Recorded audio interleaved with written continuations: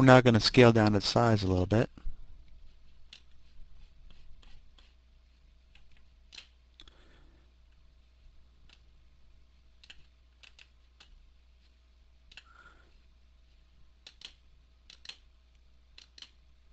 And we're going to make a copy and place it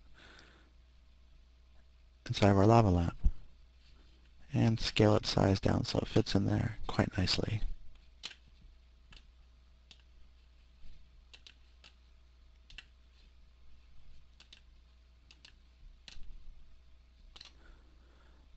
Now what we want to do at this point is start making copies of our metaball in various sizes. I'm going to make about 7 copies and move them, using the overhead and side views, to their starting positions within the lava lamp. You'll notice that each metaball has physical attributes already assigned, since I'm copying from a metaball where I had previously assigned physical attributes. I'm also changing the size of some of the copies to keep things more realistic looking. A neat thing too is you can see the metaball copies interacting with each other, giving the look of our lava lamp goop flowing into itself.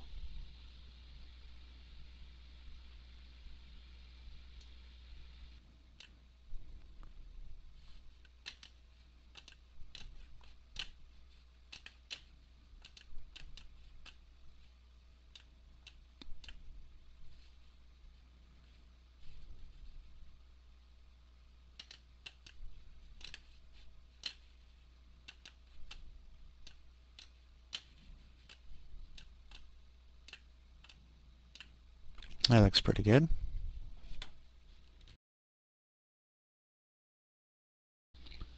Now just a few last tweaks to size and position before moving on.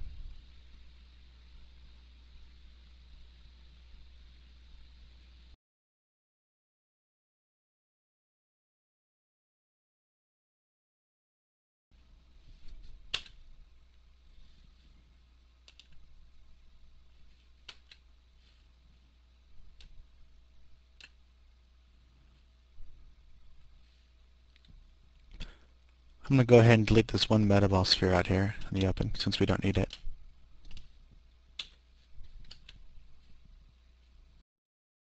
Now let's work on our isolated environment.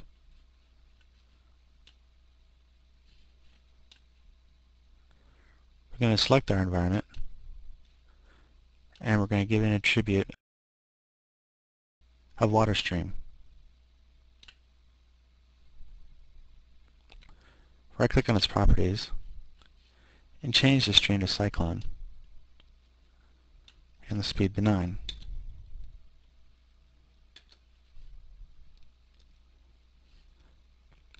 Cyclone will cause the metaballs to rotate within the lava lamp. Okay, let's get everything back where they should be.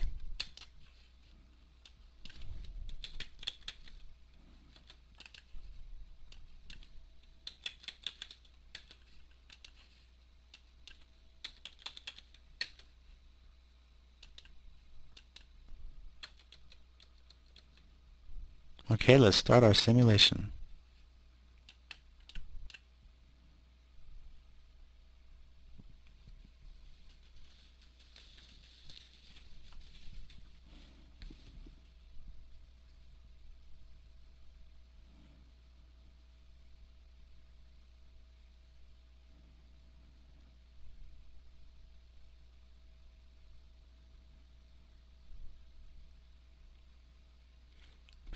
If you play back the animation, you'll notice that the spheres move very quickly.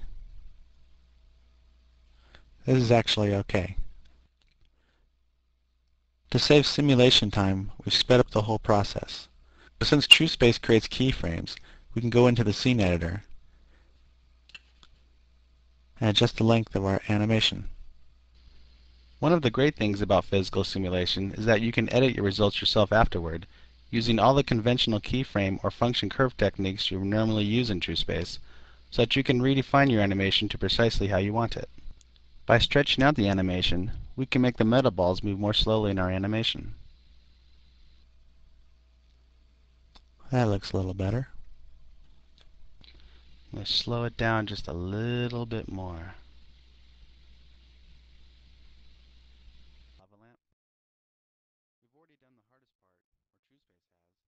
And we're left only than getting the fucking goddamn it.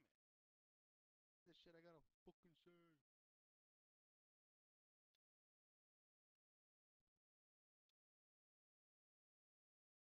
There. Now that looks more like what I expect to see in a lava lamp.